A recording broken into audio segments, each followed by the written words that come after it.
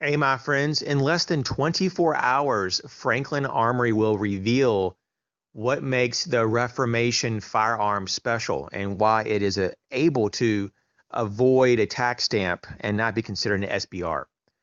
Just a few moments ago, Outdoor Hub uh, just went and shot the Reformation firearm at Range Day at SHOT Show 2018. And they just reported that it does have a rifled barrel. It has a standard Franklin Armory binary trigger. So when you pull the trigger, it shoots. And when you let go of the trigger, it shoots. It also has a proper stock on the firearm. It's 26 inches overall. And once again, it requires no tax stamp. But they don't have any further information because the information has not been released and it won't be released until tomorrow at the time of filming. So I thought maybe I just give you a little bit more information that was concrete and it was reliable.